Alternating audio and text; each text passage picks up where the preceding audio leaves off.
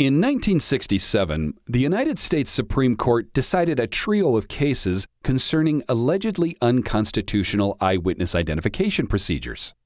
In the first two cases, United States v. Wade and Gilbert v. California, the court recognized a defendant's Sixth Amendment right to the assistance of counsel during post-indictment pretrial witness identifications. In the third case, Stovall v. Denno, the court identified an additional constitutional safeguard. On August 23, 1961, Paul Behrendt was stabbed to death in his kitchen in Long Island, New York. Behrendt's wife, Frances, tried to attack the stabber, but he knocked her to the floor and stabbed her 11 times. She was hospitalized and required major surgery.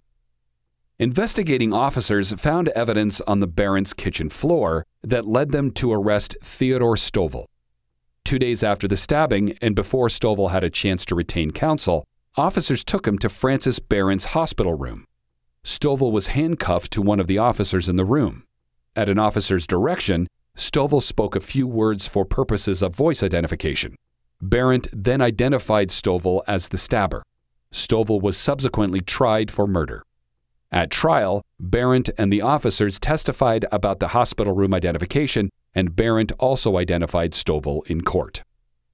Stovall was convicted of murder and sentenced to death, and his conviction was affirmed on direct review.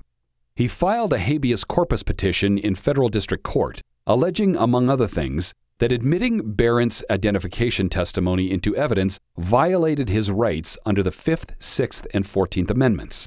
Stovall asserted that officers improperly forced him to participate in the hospital room confrontation without counsel.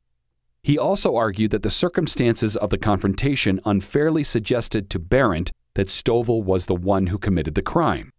The district court dismissed Stovall's habeas petition, and the Second Circuit affirmed.